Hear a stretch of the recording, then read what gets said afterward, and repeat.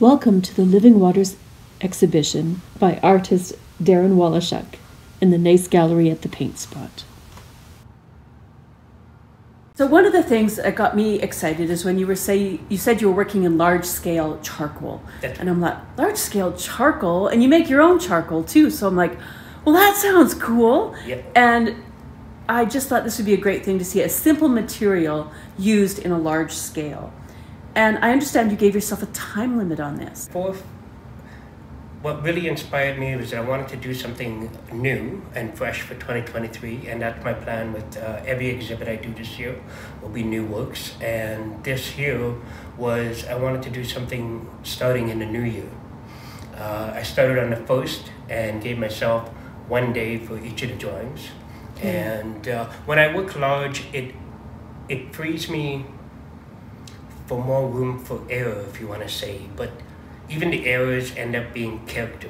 And I love it, you know, but I feel more loose when I work large. So and I did make my own charcoal with this. There is a little bit of mixture of charcoal that I purchased from Paint Spot here, and also my homemade willow charcoal. I did use a little bit of pastel in here for color on the background, and it certainly was a learning experience. Actually, every time I create is a learning experience. I think that's what drives me too. So yeah, try something new. So the other thing I like about this is that color that comes through from the pastel. And working large, I do agree that it leaves that atmosphere, which in a small drawing doesn't take up much space. So when you start working big, those large areas of smudges and marks and layers really add a lovely atmosphere to it. So when you work big, it's like you get to walk in that atmosphere. Yeah. Do you have plans to work even bigger? Actually, I do, and I have started already. As we were talking earlier, I have several drawings that are 4 feet by 8 feet, and they are just charcoal with a little bit of conte for white. But I'm really experimenting with different ways of applying it and seeking out other artists and tips that they've used. And even I've heard about scratching into the paper and then applying the charcoal after.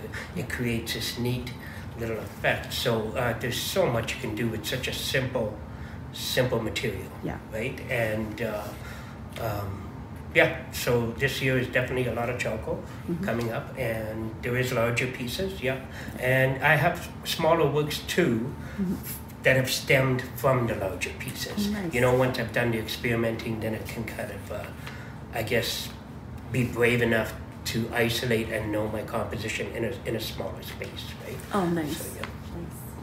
So, done in burnt wood, you decided to do the theme of water. Tell me about this living water. That's the title of the show. Tell me about that theme. Exactly. A friend of mine was preaching and talking about these scientists in Germany, how they've done this study and they believe that water is carrying memory. And it just fascinated me. They were having students taking droplets from one container of water and then dropping it into another, but they could tell which student dropped those water. So it was carrying this memory of knowing who transferred the water from one container to another. Now, how long the memory lasts, I couldn't tell you anything, but that just fascinated me. And I am a Christian, but Jesus talked about living water, so I kind of toyed with the two ideas, you know, living water, and they're saying it has memory, so I played with the two ideas and hoped that I would be able to do something fluid enough in the drawings to kind of portray that. But yeah, so this is what I experimented with and what I've come up with. And then the other thing, which I didn't notice right away, but you did come back and say they all fit together. That's correct. And as soon as you said fit together, of course, then you see the face. Okay. This isn't the first time you've done a dual image. No. Tell me about your fascination with double images. I know. I don't know why or how, but even from the beginning of when I first started doing art, I guess I do know how. You know what? Salvador Dali did a lot of double imagery, or even dreams that would form into other things, and I was fascinated by that. My art teacher in high school introduced me to Dali, and in 2001 I studied Dali heavily for about a year, and then when I went down and seen his works, it was good to see because there was some cracking in the image of those paints, and you could see that he made a mistake and he moved the image and repainted it over here. And that all of a sudden, you know, Dali went from being, I guess, like an idol to just a human being who loved to paint. And really opened the door for me. And I realized, wow, you know, this is just another human being who explores and paints, you know.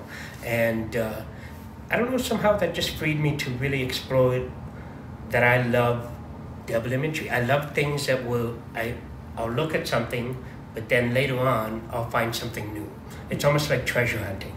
And if you can have that in your own home, and often I'll never tell people about the double imagery. I may tell one or two, but I won't tell them about the whole until after the purchase or until they find it on their own. It makes it exciting and fun. It's a piece that keeps on giving, I guess, right? If you know, you know. If you know, you know, exactly. And it also challenges your imagination to work for itself. Once you realize that, people start seeing their own images, and that I really encourage that too.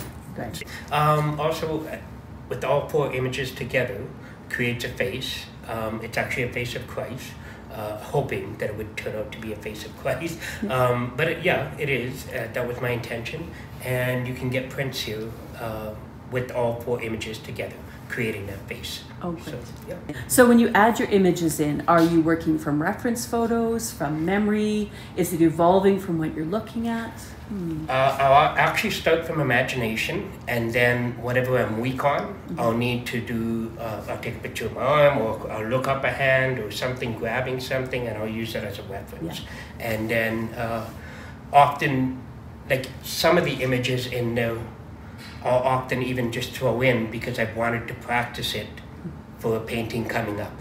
So, well, it's a good time to practice, you know. If you can kind of make sense of it with your imagery, then it's an excellent place to practice for when you really want to do something that's already in works, right? So, Permission to experiment, permission to make a mistake, permission to move something. Exactly. This is why I love... It's so free.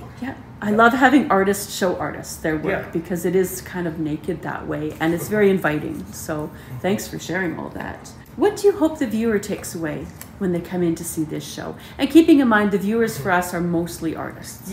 That's right. My hopes of what the viewer gets is just to be inspired. To be inspired, to be free to create whatever it is that's on your heart, if it be other artists. If it's just a viewer that just likes to intake, I hope it moves you in any way that gives you want to take a second look. If I can get you to just create an image that makes you look twice, I've succeeded. Honestly. You'll be happy to know there's lots of times where a person comes in from a busy day with their own art in their mind, and they come in specifically to rush in and get something, and they see the show and they're stopped in their tracks, then they come in for a closer look. So that happens every day. That is good, that's awesome. It's our reason for being here. So. Exactly. So the other thing, I actually was kind of calmed, was the feeling I got when it arrived in the store, and I'm like, what a perfect show for January, which is kind of like the darkest time of the year. I mean, we're just coming into the light now, but it's like dark time and, you know, dark and black and moody. But there's such, I feel, hope in this little bit of light showing through. Like you have just enough of it to have hope.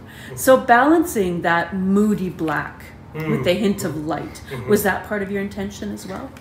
You know, I mean, I like to portray light in a lot of my works and stuff. And I was a bit shaken when I was doing this because it went really dark really fast as far as the whole color. And that's why I kind of played with the pastel in there and to bring out some light. And every time it's an experiment, and you never really know what you're perceiving, what others are going to perceive after, right?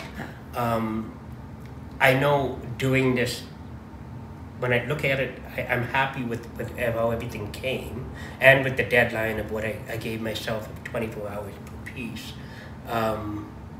Overall, I am very pleased, and it just came out to be what it is, given the time that I gave myself. So I tried to get a little balance. It is definitely, like what you said, a bit on the dark side as far as a full color visual, right? Yeah. So I'm pleased that you found some peace in it still.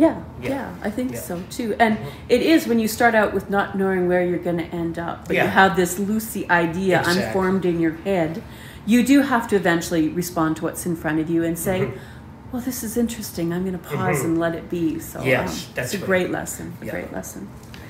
Great. Excellent. Yeah. Good. Hey, thanks for being here. I'm so happy. Thank you so much. You know what? I was very excited to exhibit here. The art store, of course, is my second place to be in this world. It's an excellent place to explore new materials, to help you create the images that you kind of want to perceive. Portray, but I just always get inspired, I always get strengthened, and I always get energized whenever I walk into an art store. So when Paint Spot Nest Gallery asked me last year to exhibit, I was very, very excited and flattered. So, and the space I'm really loving with what you guys have done with it, and I appreciate it. Thank you. Yeah. Oh, well, this is a mutual admiration, because it is lovely to have this kind of unique work inspire customers when they come in. So it is a conversation between the materials and what people can do with them. So thanks. Yeah.